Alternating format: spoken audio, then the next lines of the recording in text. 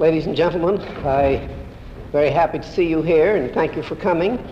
And if any of you can hear better or see better, if you come closer, why, I'd love to have you. But if you're happy where you are, why, then I'll be happy too. I think the subject, excuse me, the subject of our morning's discussion will be the well-tempered clavier of John Sebastian Bach. You will be interested to have me pause for a minute or take up time to just discuss the title. It's Clavier. Don't say clavichord. Oh dear. Well-tempered. What's it?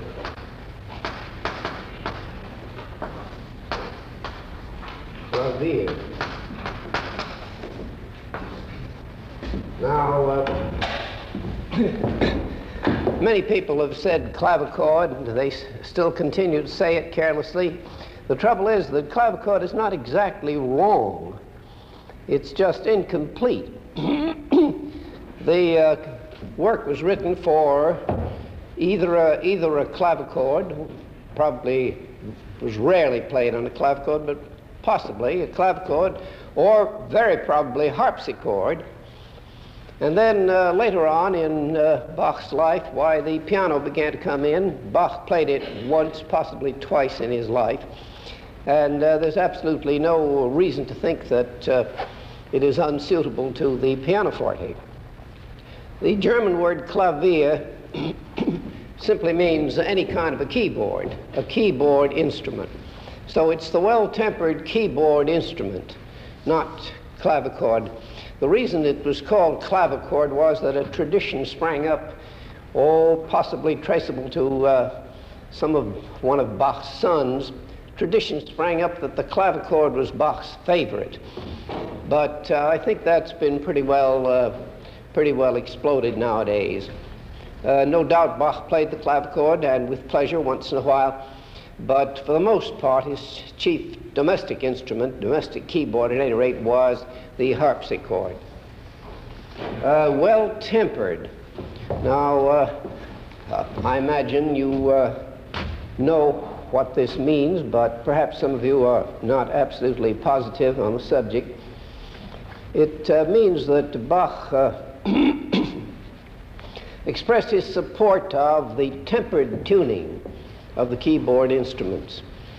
A keyboard instrument is an instrument where every tone has a fixed pitch. It's not like a violin where you can shift a little bit and play a little higher or a little lower. You just have to take what the tuner has given you or what you have tuned it for. Now, somewhere in our key scheme there is a fundamental discrepancy. If you take perfect fifths from the bottom up, go on up the fifths, you finally will reach a tone which is almost, but not quite, in tune with the tone from which you started. It's almost one of the octaves of the basic tone. Somewhere in our tonal system there is this discrepancy. And of course, it doesn't mean much to violin players, because they just play every interval in tune where they find it. It doesn't matter if that high C that they get is not an absolute octave with the low C. They simply play it in tune where they find it. On the other hand, on a keyboard, you have to make an absolute tuning. Well, the tempered tuning was an attempt to distribute this discrepancy throughout the octave. If they didn't, if they tried to tune absolutely in perfect tune, why, certain keys were impractical. It was not possible to play in certain keys because it would come out of tune.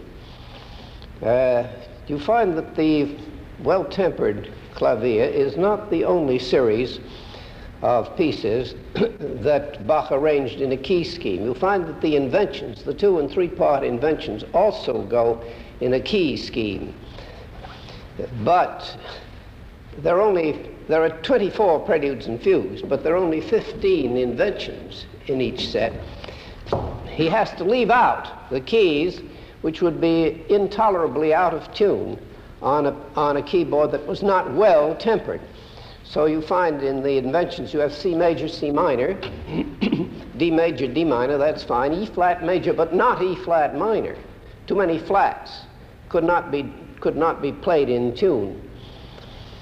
E major, E minor, F major, F minor, but no F sharp major, no F sharp minor.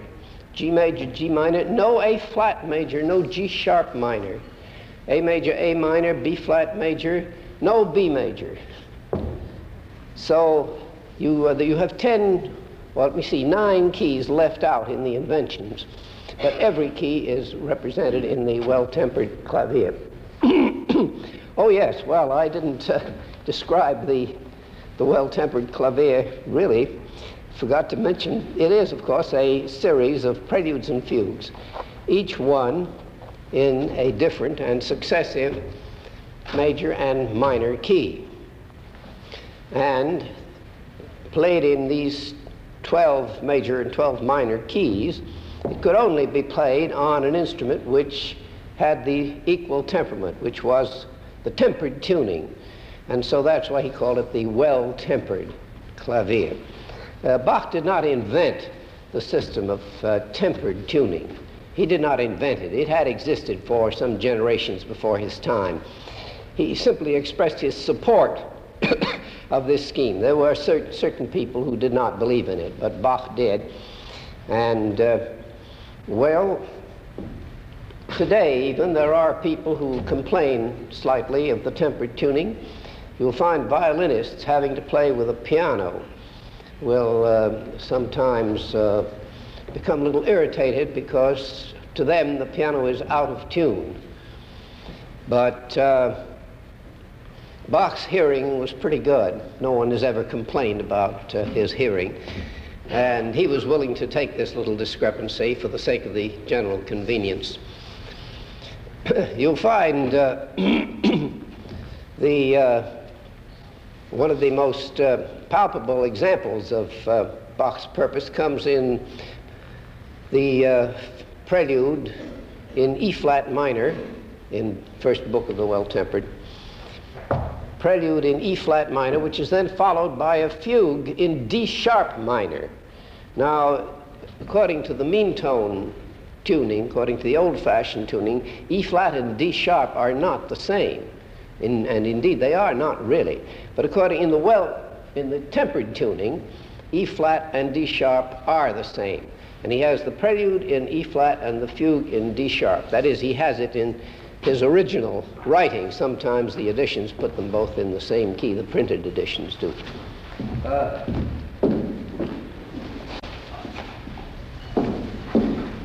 I have here a facsimile of Bach's own handwriting of the Well-Tempered Clavier, and you're welcome to have a look at it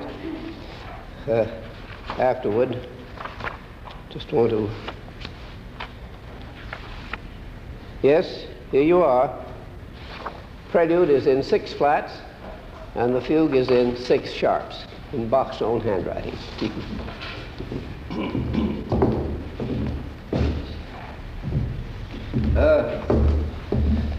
I don't know how much you people know, or how much your minds need refreshing. I presume you all know what a fugue is, or you have some idea of what a fugue is. I would like to perhaps refresh your minds on the subject. I don't want to give you a complete disquisition on the nature of a fugue. There are certain terms that are important to remember. As you know, the fugue is a polyphonic composition. That is, it's for many voices. The original ideal back of it was singers, a choir of singers, and the voices are named by they're named vocally: soprano, alto, tenor, and bass. If there are 4. If there are 3, you say upper, middle, and lower. If there are 5, it's first and second altos, or first and second tenor, or something like that. And as you know, a fugue is based on a subject, a melody, or a strain of melody lasting 1 measure, possibly 2 measures, in some cases more. And it's a complicated scheme, relatively complicated scheme, a pattern which, however, has many attractions. It appeals to people's sense of logic, unity, and the scheme was followed by composers pretty strictly in general, not absolutely strictly. One of the most amusing things is to contemplate the very first fugue in Bach's Well-Tempered Clavier, which breaks one of the fundamental rules of the pattern.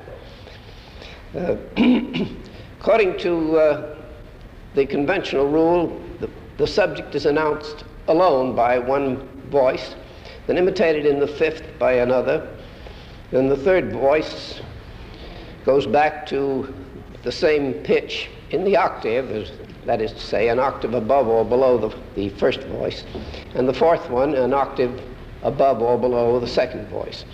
And the order in which they come in is begins in any voice. First imitation is an adjacent voice. If you begin in the alto, the first imitation would be either soprano or tenor. The second imitation will be in a parallel voice. If you begin with the tenor, the second imitation will have to be soprano. If you begin with the alto, the second imitation ought to be the bass. And then, of course, the 4th is the remaining voice that comes in. And the subject is adhered to pretty strictly, with certain exceptions which I won't bother to mention. The next notion I would like to recall to you is that of so-called counter-subject. It's sometimes called counter-subject, sometimes called thematic counterpoint.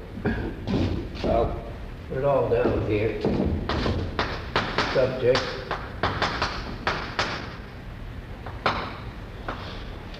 Counter-subject.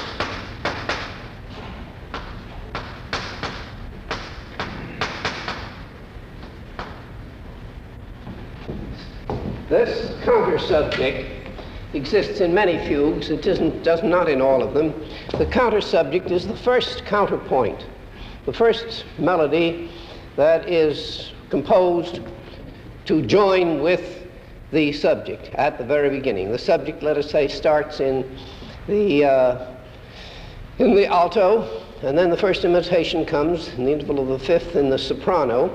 And then what does the alto do while the soprano has the subject? Well, it indulges in a characteristic melody which is called a counter-subject, and which also is repeated many times in the course of the composition.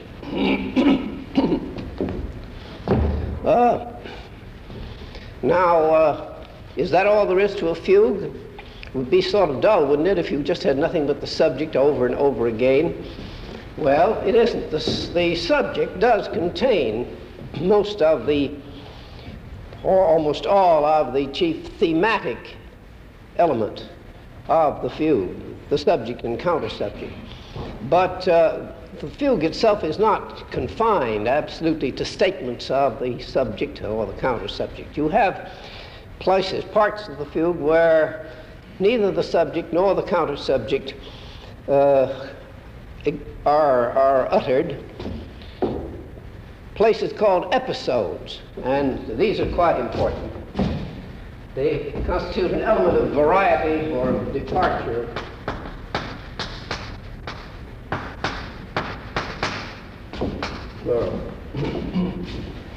Nevertheless, the episodes are not just not done off the cuff. They usually find that the episodes in themselves are derived from the fugue subject, often constitute among the more interesting parts of the fugue. Then, of course, the subject itself is treated to a great many changes. I won't say variations because that word might be ambiguous. Very many, changes is the word. You have the subject in its original form, then you have it on different scale steps. That is to say, let's take the very first one.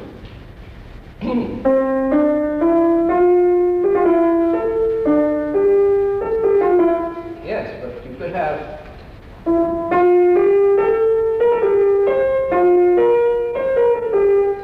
or that's with perhaps another key, or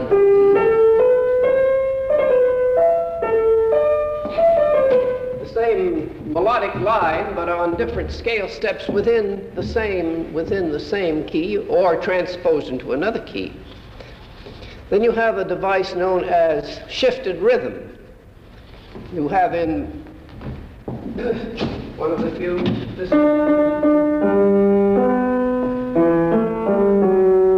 1, 2, 3, 4, 1, 2. Somewhere in the course of it, instead of 1, 2, 3, 4, you have 1, 2, 3, 4.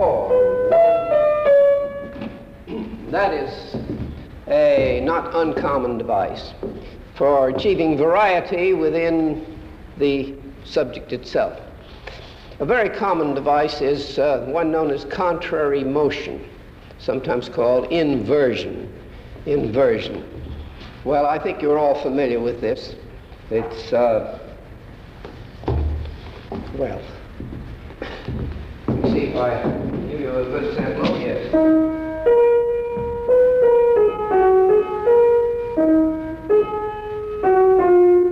Yes. Later on,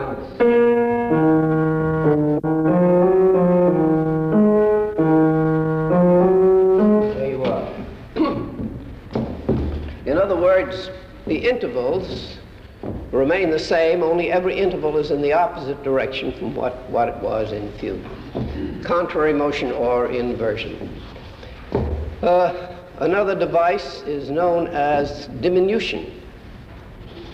You have the identical notes and rhythms of the fugue subject, only half time, or twice as fast, we'll say. Twice as fast. Then you have the reverse, augmentation, where the subject remains the same, only each note is twice as long. You have a subject, for instance, in one of the C minor fugues, which later becomes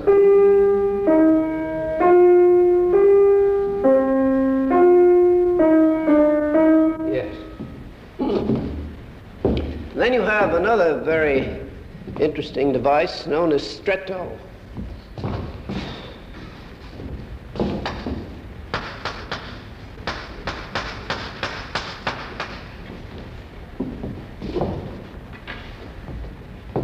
Stretto is an Italian word. It's derived from the Latin. It's stringere in Latin means to squeeze something. And if a thing is squeezed past participle, why, it is strict. That's all it means. Strict. We have the word constrict and restrict. And stretto is the Italian form. It really just means narrow. Narrow. But what's narrow in music, in an imitation of a fugue subject? Well, what's narrow is the distance between the announcement and the imitation. Normally, you have an announcement here, and then the imitation comes here afterward. But suppose they overlap. The distance between them is narrowed. That is known as a stretto. In other words, you can get this fugue subject to accompany itself, to counterpoint itself with its own material. It's like a garment, a coat that's lined with its own material, that kind of thing.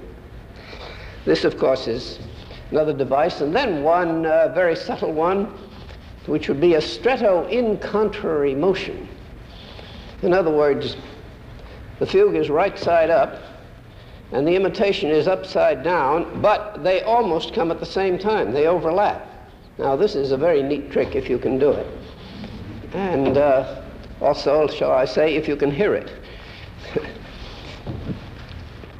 Well, I think maybe I've said enough about this.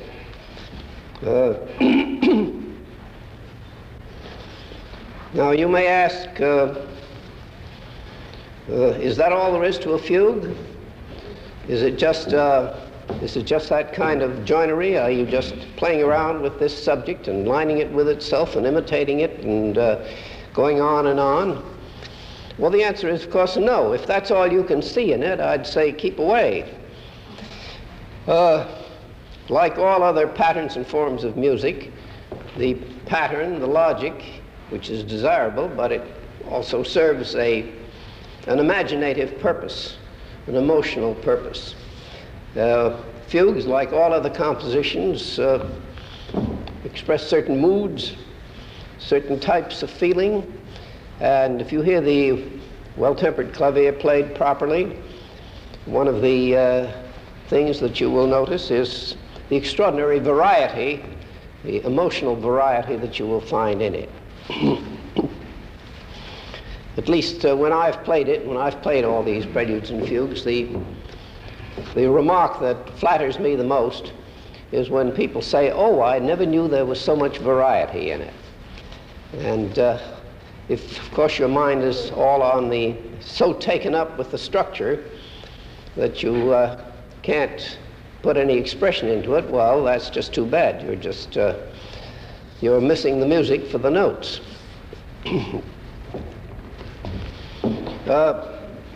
Sebastian Bach composed these preludes and fugues, 24 of them, in the year 1722, when he was chamber musician to the Prince of Cöthen, Leopold of Cöthen. And at that time, Bach had nothing to do with any church. He didn't even have a proper organ. His chief interest was chamber music. And that's when he wrote all these concertos for string instruments, all the concertos for keyboard, the Brandenburg concertos, the French suites, and these 24 preludes and fugues. 22 years later, after he had spent half a lifetime in Leipzig as the cantor, that is the precentor, I think is the English term, the leader of music in the St. Thomas's Church School in Leipzig. After he was through with that, practically retired from that job, he again sat down and wrote 24 preludes and fugues. And by common consent, they have been called the Well-Tempered Clavier Book 2. Book 2. So there exist actually 48 preludes and fugues. Book 1 has 24 and Book 2 has 24. And there are certain differences in style between the books. As you can see, a man writing 22 years later would not be quite the same as he had been the first time. What about the preludes? What's a prelude? Well, a prelude is anything. Anything, literally speaking. It can be a rather lyrical movement. It can be an agile movement just for fingers to play. There's absolutely nothing in the way of a pattern that can be predicated of a prelude. I will say this, however, that I have a feeling, I cannot prove this, but I have a feeling that there is some kind of emotional connection, some kind of connection between Bach's preludes and fugues.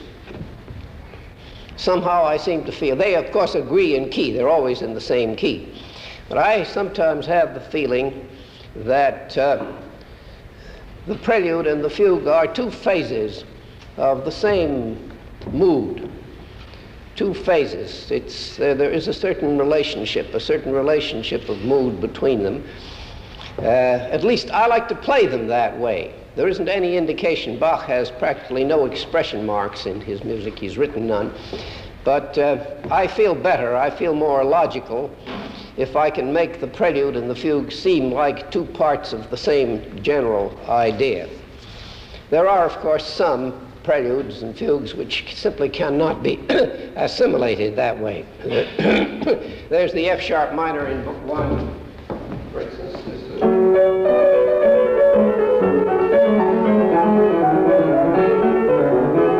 Which is agile and nimble, and then a very quiet fugue.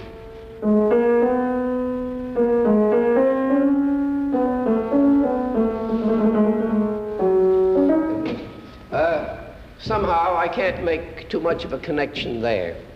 But there are some where I will force the connection in the way that I play it. If the prelude seems to involve a certain vigorous attack, I will try to make the fugue also have this something of that same vigor. Well,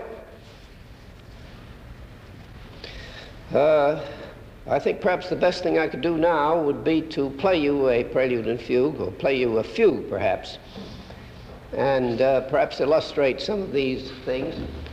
I think I'll begin with the one of the fugues that you're most likely to be familiar with, the C minor in Book 1, that is number 2.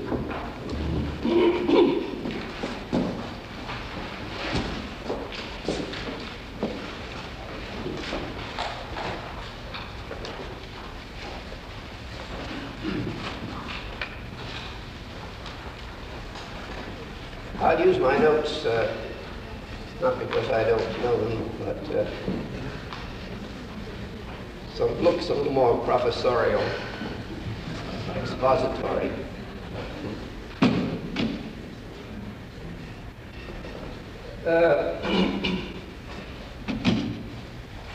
Now, what do you think of this subject?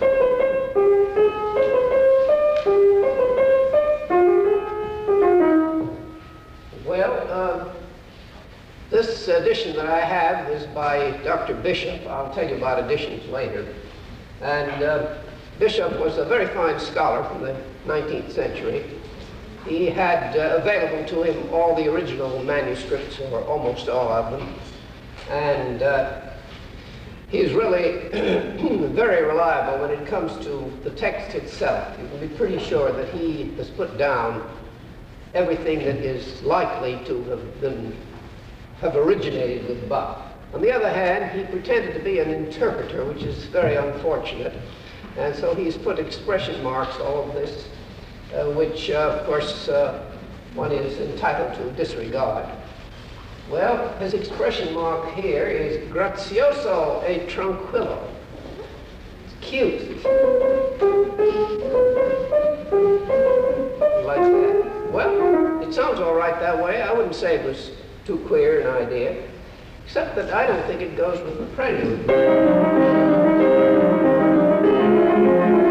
prelude is rather firm and vigorous, and I like to play this fugue also in a vigorous way.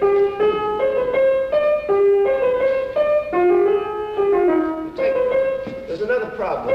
These two notes, these two adjacent notes are quite easy to play, and if you don't look out, they're going to sound like an ornament, da-da-dum-dum-dum, da-da-dum-dum-dum, which I think is contrary to the spirit of the music.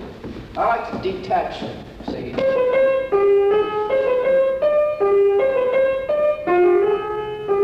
And then the imitation.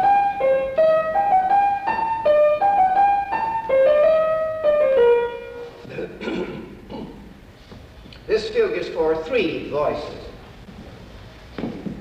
Now, along with that first imitation, the voice which began with the subject, then plays the counter subject, which begins with a descending scale.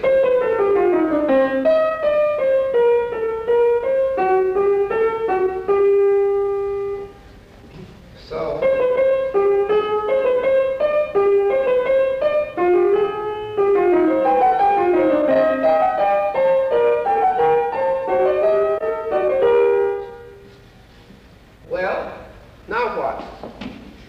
say, now let's have the third voice with the subject. Well, Bach says not just yet.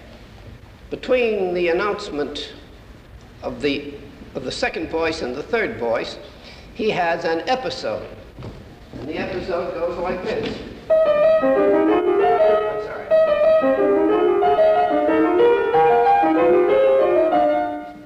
Now, how does he make that episode up? Well, he makes it up out of the subject and the counter subject.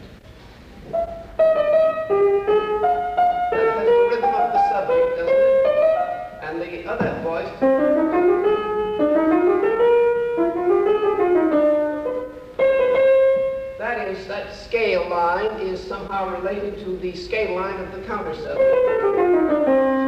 So,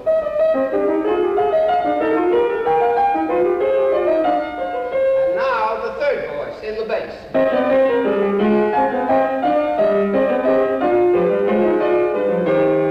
And the top voice, the soprano, has the counter subject.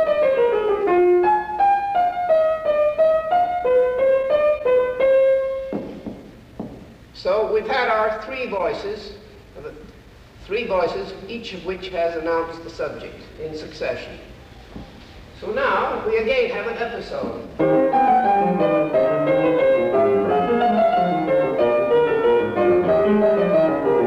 Again made up out of material from both subject and counter subject.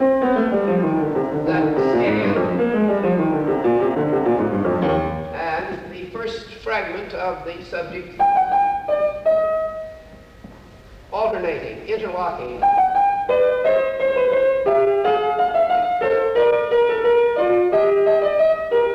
Yes, very cute. Now,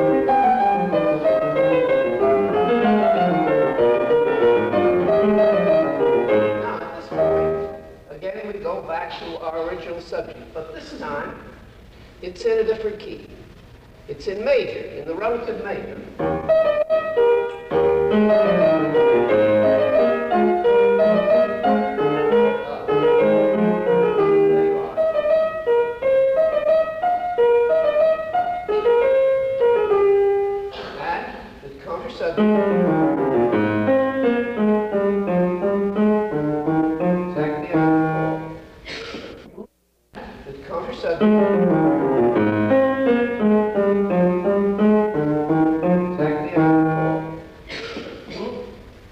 After that, what? Oh, another episode, but a different one.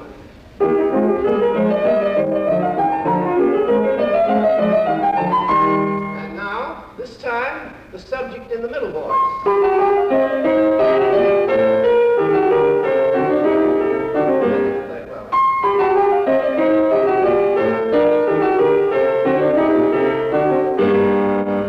And a nice firm stop in another key. Now, this stop in the other key brings me to another point.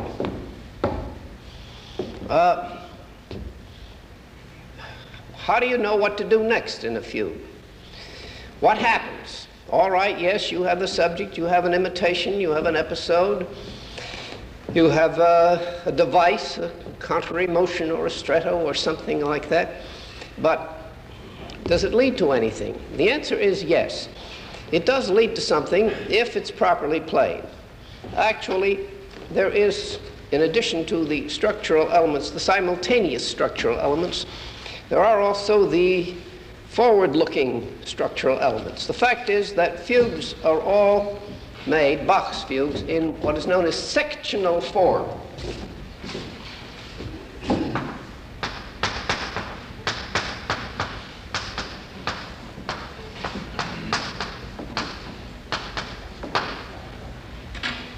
What does that mean? Well, the thing goes along, it rolls along evenly, but does come to certain stopping points,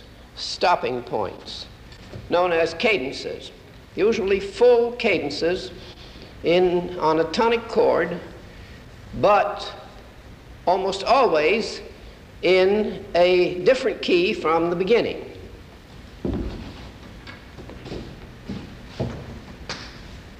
Cadences. In, I say, a different key from the beginning, but a related key.